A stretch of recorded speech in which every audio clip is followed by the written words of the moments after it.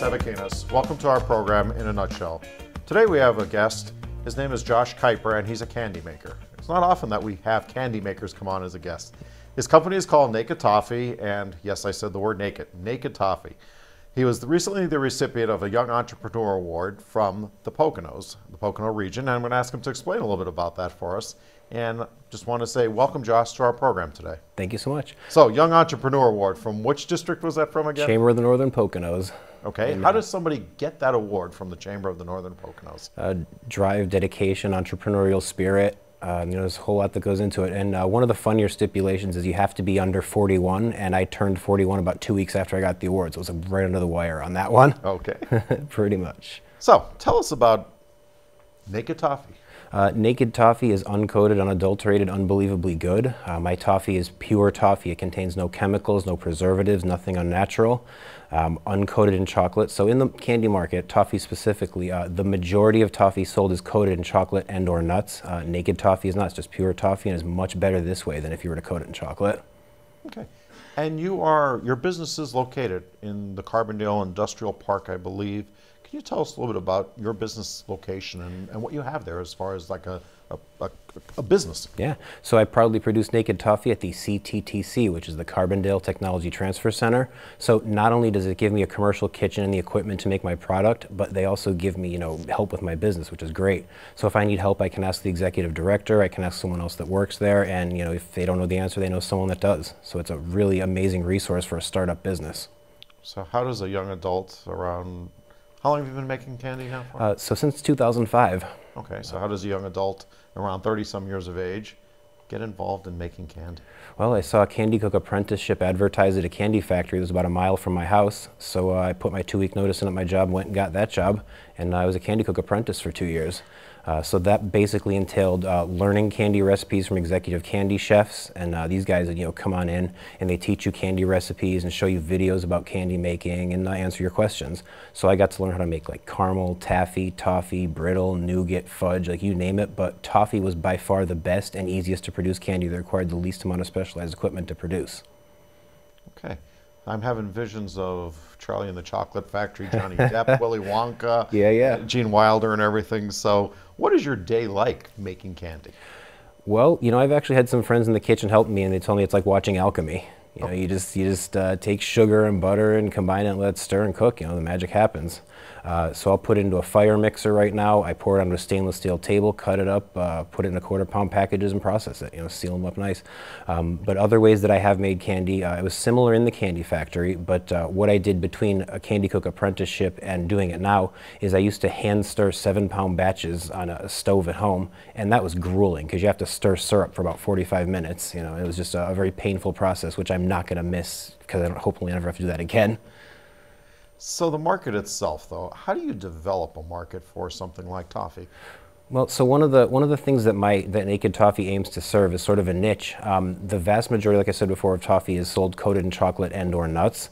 So the way I get into it is I just have an extremely high quality product, and I don't adulterate it by adding cheaper coatings of chocolate or nuts, which to me ruins the flavor.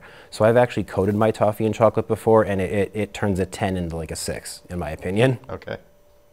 So we're looking at the market share or the market idea. How does a small business like yourself break into that larger market of, the major companies? And I'm assuming there's a major companies, corporations that produce toffee. So as a small businessman here in northeastern Pennsylvania, how do you break into that market? Well, I'm doing it from the ground up, so a lot of samples. When I closed last June, I had 8 retailers. I'm back up to 6, and I'm just getting this in people's mouths any chance I get, because you can't tell how good this stuff is just by looking at it. You got to try it. I like to go to restaurants, bars, breweries, wineries are good places to do it, like boutiques, stuff like that. There's a lot of good places to sell it around here, actually. Okay, so if somebody in our viewing audience said, I'd like to try Naked Toffee, where would you find it at? So Adventure Games on Main Street in Dixon City has all 7 varieties. Taylor Beverage in the Price Chopper Plaza on Taylor Hill has all 7 varieties. Groove Brewing has almond and coffee toffee. On and On Marketplace on Capouse Avenue in Scranton, they have almond cashew. They have mocha toffee and also peanut brittle. Let's see my other ones. Groove Brewing, Cooper's Seafood House has almond toffee, cashew toffee. They have coffee toffee and peanut brittle. And today I just added Luminosity. It's a little boutique over on, what is it, Main Avenue, Old Forge, South Main Avenue, Old Forge. Luminosity, sorry, I said it wrong. Luminosity Boutique. She just opened up about 2 weeks ago. And one of the nice things about her business is she does donate to NAMI, which is the National Alliance for the Mentally Ill. So a portion of her proceeds do go to that as well. And she just became our 6th retailer today. So it seems like the local community is opening up to selling your product, and hopefully that will expand and you'll be able to continue. And how would you look at it as far as trying to make it more nationwide, like maybe East Coast oriented or something? Trade shows, things like that, do they exist? So the specialty food trade show would be a really good thing to get into in New York. And then I think something like that would be, it'd be to get into like a major grocery store, your Wegmans, your Whole Foods, your Trader Joe's, something like that would be a springboard, but that would also be a huge commitment for someone as small as I am. Okay. So I know you started mentioning a bunch of names there, and they're kind of tongue twisters and everything like that. So you have 7 varieties of Naked Toffee, yes, sir. And let's go through those. Tell us a little bit about, if you can, each one. Yeah. You know, what the product, the title of it is, and the taste, and what it is all about. Absolutely. So almond toffee is my most popular variety. It's the most balanced variety between buttery, nutty, and sugary, and it has a semi-hard consistency. This almond and the cashew have the softest consistency, and the cashew toffee is my 2nd most popular variety. It's more buttery and pretty well balanced between the sugary and nutty, but more buttery because of the butteriness of the cashews. I have a butter toffee that's kind of like a hard candy consistency. It's best if you let that one dissolve or melt, and it's great if you sip it with a hot beverage, your hot cocoa, your coffee, your tea. It's almost like having cream and sugar in your mouth. Really excellent combination on that one. I have a coffee toffee, so that's like a cup of decaf coffee with the cream and sugar already added. And then I have a mocha toffee, which is that same variety with cacao nibs added. And that's a real good one because the chocolate taste of those cacao nibs really rounds out the flavor of the coffee and just adds a really excellent dimension to it. My newest variety is a cacao bourbon toffee. That has like notes of cherry, and I actually used a natural bourbon extract to give that a really amazing flavor, and the cacao nibs just blend into that so well. And then almond, cashew toffee, butter, mocha, and then missing one. So what am I missing? Peanut brittle. How could I forget that? Okay. So my peanut brittle, it is more roasted than your traditional peanut brittle, and I double grind the peanuts in that to give it a really nice roasted honey nut peanut butter flavor. So as far as expansion, do you have other flavors in the back of your mind? And if I'm going to call you a candy maker, I'm assuming you have secrets, trade secrets and everything. So do you have other flavors or ideas coming out? Oh, I absolutely have a proprietary process. Okay. But anyway, yeah, so my next new flavor, I'm happy to tell you, is going to be pistachio toffee. We used to make a lot of that in the candy factory, and that one has like a roasted pistachio, almost like a buttery popcorn flavor. Really interesting taste. And I do have at least 7 to 10 other varieties, which I do plan on releasing. Last year, before we had shut down, we were releasing a new variety every 2 months, and I plan on resuming that once everything gets rolling again. Okay, let's stop talking about the toffee a little bit. Let's talk about Josh himself a little bit. Yeah. What's your background? What got you interested in making candy? I mean, was it a particular course in high school or college or family interest? Or I've always loved to cook, like literally since the day I was old enough to touch the stove. I said to my mother, teach me how to do that. So as soon as I was old enough to cook, I was cooking. And I've literally cooked almost every single day for about the last 30 years.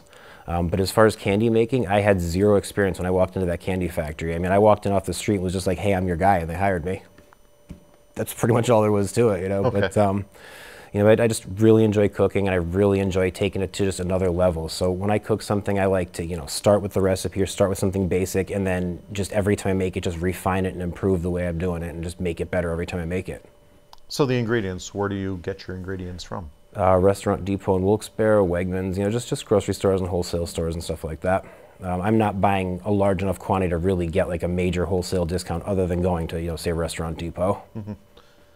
So then, as far as the overall expansion of the market and everything, I mean, where do you see yourself, say, in 5 years from now with Naked Toffee? Well, I'm hoping to have sustainable growth. I don't want to, explode all at once and not be able to take care of people. So I'm not be able to take care of my customers. So I'm hoping to, just grow incrementally and just, continue adding retailers. The 3 ways that I sell it are person to person, whether it's myself to another person or at a show. So I have a couple of shows booked coming up. We can talk about that in a bit. I do sell at nakedtoffee.org. That's my website, which is informational. It's also an online store. And then obviously the retailers that we already talked about. So as far as actually, if someone was interested, one of our viewers was interested in purchasing it, probably just go into nakedtoffee.org. You could, yeah, absolutely. Would be an easy way to reach out. Mm-hmm. Or go to some of the different businesses locally that you said that are selling your product currently right now. Yep, and all my retailers are listed right on the website. Okay. So I'm looking at your display there, the packaging and everything, and can you tell us a little bit about the packaging overall and then just your way of displaying this in businesses? Absolutely. So those are quarter-pound packages. I used a nice thick 5 mil plastic on that to give it, impermeability and to, keep the product fresh as long as possible. Because toffee's kind of like a dried up sponge, like consistency-wise, not like the way you eat or anything, but like molecular, it's like a dried candy. So it'll absorb moisture if you let it. So I put a desiccant in there. It's heat sealed. It's got a tamper-proof seal on there and a resealable package, because there's 4 servings in each package. Some people just want to eat the whole bag all at once. I'm always telling people just eat a bite here and there, have it with your coffee and eat a little bit. And then there's other people that have said to me, I can't buy a bag of it because I'm just going to eat the whole thing. So it's almost too good for some people. But it has the nutrition information on there, the logo, website, all that good stuff. So all the required stuff. I put my lot number on their expiration date. So I get a 4-month expiration date on all the products except for peanut brittle. Peanut brittle is good for 6 months. And in contrast to the candy that you would buy on a shelf, the stuff you get on a shelf might have been sitting in that package for a year or two, but because it's more shelf stable due to the adding of, preservatives and stuff like that, I'll never do that with my product just because it wouldn't be Naked Toffee then if I'm adding chemicals to it. So I'm a viewer, I'm watching this. What's going to persuade me to want to try toffee as opposed to I want to get some other chocolate candy or something else? I mean, realizing you just said the ingredients and being a small business and everything, but what's your selling point? What's your marketing to your average person to say, I want to try this and I want to continue trying it? Well, like I said, first and foremost is getting those samples in at any opportunity that I can. My target markets, is the kidults, people who've had this stuff as children. It reminds them of, being a kid again. It's like, hey, it's like my mother used to make, my grandmother used to make. That's absolutely good. Greedy consumers, people that just want to eat candy and just love it for the sugary taste. Just those sweet tooth people, absolutely love to get to them. Pretty much the 45 to 64 demographic consumes the most candy, they say. Okay. So that's definitely on there. Your beer drinkers, your wine drinkers, your coffee, tea drinkers, because it just pairs so well with all those things. And I often do tell people how well it pairs with things. So it's because this stuff is like half butter, it really just opens up and picks up the flavor of whatever you pair it with. So there's a lot of ways that you can, play with this stuff. And then there's also other things you could do with it besides just eating it. So you could use it as a salad topping, like it's candied walnuts type, like in place of those. You could grind this up in a Cuisinart with a graham cracker to make a pie crust. We did that for Easter a couple of years ago, put a no-bake cheesecake in there. So good. You could put that in your yogurt. Like I said, you could have that with any hot beverage goes well with. So there's really a whole bunch of things that you could do with this besides just eating it. So as far as marketing it, besides just eating it as a candy, what you just described, because I mean, I wouldn't have thought of that of putting it on top of a salad because it sounds like a really tasty treat. So if I wanted to come up with more ideas, is that on your website, or how do people find out about other recipes that they could use toffee for? Well, I mean, hey, let your creativity run wild. Anything that you think of is good with this. I mean, like because it's caramelized butter, caramelized sugar, it just goes well with so many things. And I'm always open to new ways to, use this stuff. Anyone that comes to me and says, hey, I did it this way, it's great, So it's always nice to hear that stuff. So for people who are wanting to take a little walk into the Willy Wonka chocolate factory candy, the Naked Toffee candy factory that you have and everything, what's your typical day like as far as just getting the product ready and getting it from raw product to finished product? Well, so cook days sometimes start at 5:30 in the morning because I oftentimes have to shop right before cooking. I like to do that because I want my raw materials to be as fresh as possible. I don't want anything that's been sitting around or sitting in my fridge or anything like that. So I'll often buy, my butter for my toffee the day of, and just get up at 5 in the morning, go down and get it, and then go cook the stuff. I keep my butter under refrigeration at all times just because, it's a temperature controlled substance. For safety, you got to have it. So yeah, like everything is pretty fresh with that, So your day, you spend X amount of hours per day manufacturing the candy, then I'm assuming you're marketing it, you're making your phone calls, you're networking, via the internet and everything like that? Yeah, I'm doing everything right now. But I have a couple of volunteers that help me, which is very, very useful because in the kitchen you have to have a couple other people. And there are some videos of the candy being made on Naked Toffee's Facebook page. You scroll down on there, you can see the mixer spinning and us pouring the stuff on the table, and it just looks so good. The stuff looks delicious, even though I am biased, of course. Okay. So what do you do in your free time? What does Josh do in his free time when he's not making candy, marketing candy, and pretty much eating and breathing candy? Naked Toffee candy. Love to cook, so tomorrow I'll be serving a dinner for about 6 people at Mom's house. That'll be a good time. Take care of my grandparents, like to practice Tai Chi, all that good stuff. Okay. So again, I keep using those examples of Willy Wonka and Charlie and the Chocolate Oh, yeah. Factory. What do you think of those two movies in relation to the candy making business? Well, it's a movie, so obviously Right. it's your romanticized version. But I mean, it's pretty cool. You know, people used to call my employee that I had last year. They call him Slugworth. You know, so we always laugh about that. So it's definitely permeated the culture. You know, so people definitely compared me to that, and people are calling me Willie sometimes and stuff like that. It's just like, yeah, you know, go with it. So as far as like, do you see a spike during certain seasons of the candy? I mean, realizing we had a pandemic and still is affecting what society has become, but what is the season or off season or the positive seasons or the big selling seasons? Well, definitely November, December are huge, obviously with your Christmas. January and February are the exact opposite of huge. And I think that's because, you know, people are in like November and December, they're eating everything and they gain 10 pounds. And then January rolls around, it's like, I'm not eating that stuff. Right. You know, it's like, no, I can't do it, you know.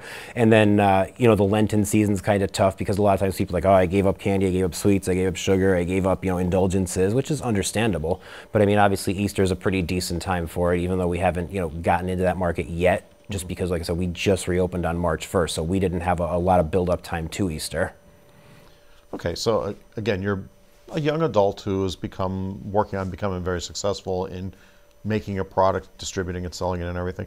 What words do you have to people out there who may be watching this and saying, like, you know what, I'd like to take that risk and be a candy maker, be whatever that means, an entrepreneur? What words of advice would you give, since you've already won an award for your entrepreneurship as a young adult? Well, I'd started off with this saying, even the greatest journey begins with just a small step. So when you begin something like this, and I think this applies to any business, you look at it and you look at the scope of what you're doing and you're like, wow, how am I going to accomplish all this? And the best way to do is just take small steps forward. You know, keep moving forward, break it down into small, manageable goals, and then just keep working at it, you know. You have to have the drive to follow through on this stuff. And another big part of it is realize that there's help out there. So the CTTC helped me out by hooking me up with the Small Business Development Center, and they have those in colleges across the country. So they're a great resource as well, because they have a lot of answers to the questions that you're inevitably going to have as a business person, and that applies to just about any business. You know, so don't get too overwhelmed when you look at the whole thing as a whole, and just break it up into manageable pieces. So you mentioned college. What kind of educational background do you think you need to be successful in this field or something like that entrepreneurship field? Sales definitely helps. Food service background helps. You know, that stuff's very good. You know, it definitely helps you to, you know, have a lot of drive and motivation. And one of the funny things is, before you get into business, there's a lot of things that you don't think about. You know, there's a lot of things where it's just like, oh, I didn't realize that till I went to do it. You know, and it can be overwhelming, but there definitely is help out there. You know, as far as schooling, I mean, my schooling was my candy cook apprenticeship. So I didn't really go to school for this and anything like that, but it was like about 2 years of intensive learning or intensive training. So you mentioned that there's trade shows out there. Describe a trade show to somebody who hasn't attended one, what it's like as far as taking your product out there and competing with all these other brands that are there, trying to get that market, trying to get that attention from the industry. Well, I'm actually someone who's never attended one, because like I said, I really just got into my own business. Again, in August of 19 is when we first opened. But my dad's fiance, she's telling me that I need to go to it's the SFA, the Specialty Foods Show, and up in New York. She said you have to go to that. And what she told me is that what you do is you get to try a lot of different products. Like, there's samples everywhere you go. You know, so you get to try all these products, you get to do all that sort of thing, and you get to meet a lot of people that can once again help you with your business and give you the resources and outlets for your product. So that's something I'm looking forward to doing. I don't think I'll be able to get to it this year, but I'm hoping that in 2022 to get to that show. And I'm hoping one day to get up, because they have tiers apparently. So like a tier 1 member, this is just not, maybe not exact, but it's right. Paraphrasing. But like a tier 1 member, like you're allowed to go to the show and like you're a member and stuff, but you have to think it's a tier 2 member, and there's certain things that you have to accomplish to actually be an exhibitor at these shows. So I'm hoping to work up to that, because I think it would be a really, really excellent outlet for Naked Toffee. It sounds like you're receiving some positive feedback or positive reception from your business locally with, the various businesses taking on your product and willing to sell it and everything. If you just had to summarize it, how would you feel Northeastern PA is to startup businesses, in particular to Naked Toffee? Well, I mean, we have a business community. I'm really starting to learn that, business owners help each other out, because we all understand where each other's been. or where it is going and needs to go, and we can all help each other. And it's just nice to see somebody else, you know, joining the group, or it's nice to see someone else, you know, hey, you're a business owner too, hey, so am I. And it's a common ground, you know. It's almost like even if your businesses are completely different, you still have that common ground of you're an entrepreneur. You know, it's a hard thing to do, and I think we all realize that. So would you encourage young adults to try and start your own business, or would you encourage them to spend a little time maybe learning that particular business and then getting into it, or feet first, dive right in? What's your thoughts? How did you approach it, and what's your thoughts? I've always been an incremental guy, so I mean, like I said, I began my apprenticeship in 2005. Starting in about 2008 was when I started making it in my own kitchen. So that was when I would buy Christmas presents for, like, you know, 30, 40, 50 people, and my friends said, you have all these candy recipes, why don't you just, you know, make candy for people? You know, but the thing for me is I've always been a slow and steady. I'm the tortoise in the race, you know, I'm not the hare. I'm not trying to, like, get there as quick as possible. It's like, no, I like to build a strong foundation and get the knowledge, get the learning, and, you know, put in your time and then take your opportunity. And as far as encouraging others, I would definitely say, you know, do your homework, learn, research, you know, get all the information that you possibly can, because that's going to make your journey a lot easier, because the more information you have, the less of a shock it's going to be when you actually start your business. Because like I said, there's a bunch of things that you just don't realize until you start doing it. So I'm looking at the product and I'm saying this is the display and everything. So I'm somebody watching the show right now and I'd say, I really want to order a special gift basket of Naked Toffee for, you know, a family member or something like that. Is that something that your business can do? Make up gift baskets, make up tins, or whatever that means. Explain that to me if that's something you do. Yeah. So for Christmas 2019, we did gift tins. Okay. You know, so they were about this size. I'd put either a pound of toffee or a pound and a half in there, and they were like a candy cane stripe, or they had like Christmas writing on them, or they had like the flannel, the plaid type of design, and they were pretty neat. You know, we did pretty well on those. And actually on my website, I do sell naked pound, naked dozen, naked 6-pack, and a naked case. So there are bulk options on there as well. Okay. Which is dangerous for some people apparently. So we have a situation in which somebody comes up to you and says, I want to be a candy maker. Would you tell them to do it? It's a specialized field. You know, the funny thing about candy cooking is I didn't even know it existed before I went and got the job. Like, I had never heard of a candy cook. I didn't know that was a thing. And I actually had a friend say to me, he's like, so what do? You just take a bunch of stuff and throw it together and see what you get? I'm like, no, there's very specific recipes and procedures that you have to follow. You know, but as far as telling somebody to do it, I mean, hey, if you can have access to that training and you actually have a passion for it, absolutely do it. I mean, there's a million different kinds of candy you can be making. There really are, you know. So it's if you have candy recipes and you think it's that good and you want to stand behind your product and have a high risk, high reward type of thing, go to it. So family encouragement to get involved in something like this. Any secret family recipes that they said, oh, you should add a certain ingredient? And again, not saying it's specifically for the Naked Toffee, but something through the family histories or anything that kind of gave you that extra push. Yeah, my family taught me that there's always a secret to everything. You know, like I grew up cooking with grandma, with mom, with dad, with anyone that would cook with me in the family. So they all had their little tricks, you know. But I've always been fortunate because cooking has been kind of common sense to me. So I've been lucky enough to not really have to think about it too much and just be able to just do it with a pretty decent result most times. You know, and there really are little tricks to make everything better. So as an example, cooking with my grandmother, you know, she'll teach you 90%, 95% of the recipe, but that last little 5% is what makes it exceptional. You know, you got to watch her. You got to keep an eye on her and say, oh, what was that? I saw you put something in there you didn't tell me. You know, you got to watch her. So there really are little tricks to everything.